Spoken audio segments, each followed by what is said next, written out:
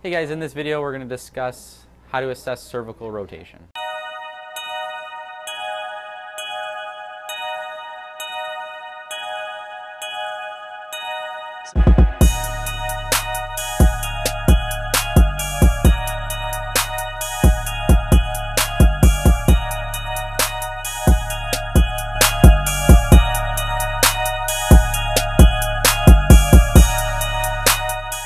Hey guys, this is Chris Gerhardt DPT, OMPT with the OAI, here to assess cervical rotation. Here we have Tim, one of our DPT interns, so he's going to help us out with the video.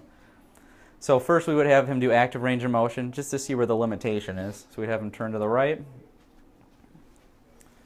turn to the left. So with limited left rotation, that would cause him to open up earlier in the throw in order to see his target. So we're going to say that he has limited left rotation with some pain pulling impairment on that side. So if he would turn to the left, do it again, Tim. We have two options. So a lot of times people would say they have pulling here or some kind of pulling here. So we're going to start on this side. If he is pulling here, what I would think is some kind of muscular impairment. We can verify that by passively elevating his shoulder. Now if that takes away what he was feeling, the sensation of pain or pulling, or if he can go farther into the rotation, go ahead, Tim. It's a confirmation of a muscular impairment. If he's feeling pinching on this side, or if that didn't fix it, we would further assess joint either in the upper cervical, mid-cervical, or at the CT junction into the thoracic spine. Felt lower down near the base of the neck, we would want to see if that is coming from his thoracic, which we focused on in our extension video on the website, or if it's in his cervical. So let's say he turns his head to the left. He points to his pain, and it's on the left side. I would have him rotate his whole body to the left. He's going to hang onto the table or the chair that he's sitting on at the point of pain, and then he would rotate his head to the right. Now if that makes it feel better, that's a confirmation for cervical. He would then go, we would then confirm it. He would turn his whole body and neck to the right, hanging on, the same thing, and then he would turn his head to the left.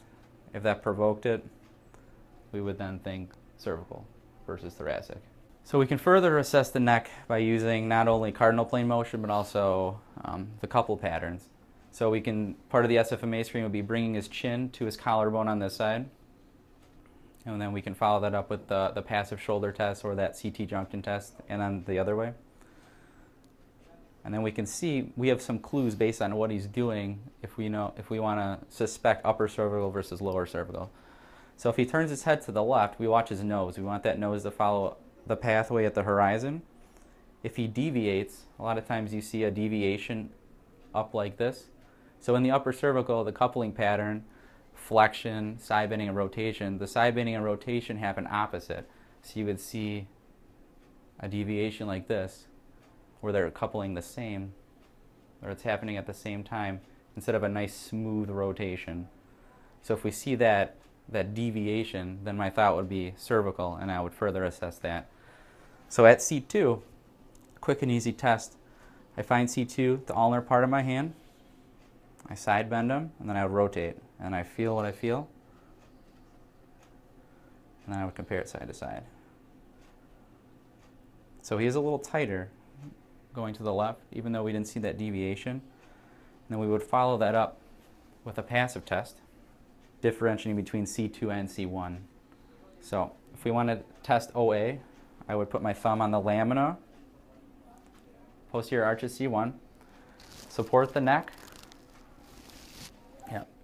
support the neck, and then bring him into a rotation passively, feeling when that posterior arch hits my thumb. Drop down to C2.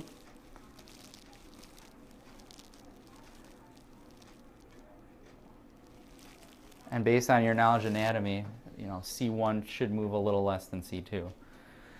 And then we would follow that up with some treatment, some manual treatment. Some further testing to focus on the lower cervical would be similar to that test we just did in the upper cervical, where we would focus the motion at certain segments. So we start at C2, stabilizing C2, seeing the motion.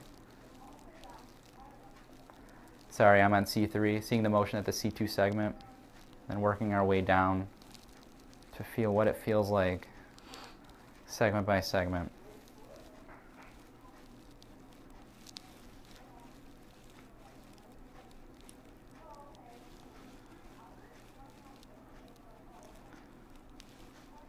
And then I would confirm what I felt in sitting with some testing in supine. Historically, we find that patients are more stiff in the upper cervical and the upper portion of the lower cervical and at the CT junction, just based on the way the discs degenerate in the lower cervical, which can lead to hypermobility and things down in the lower neck, impairments in the lower neck. To follow up the sitting testing into rotation, I would put them in supine, where there's a lot more relaxation of the musculature, and I would do side bending testing of the lower cervical to confirm what I found in sitting.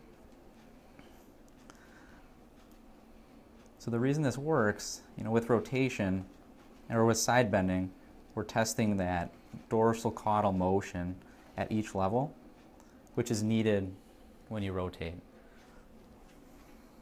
So feel it. Next one. Feel it where the restriction is. We would follow that up with some mobilization, reinforce it with exercise, and then give them something to do at home. Hey guys, thanks for watching. Stick with us. We're going to be posting some other videos to follow up with this one on some manual techniques that we would use in the clinic and some self-mobilization, muscle stretching techniques that you guys can use at home. So if you haven't yet, check out our thoracic extension video. That's going to be linked to the end of this video, and subscribe to our channel.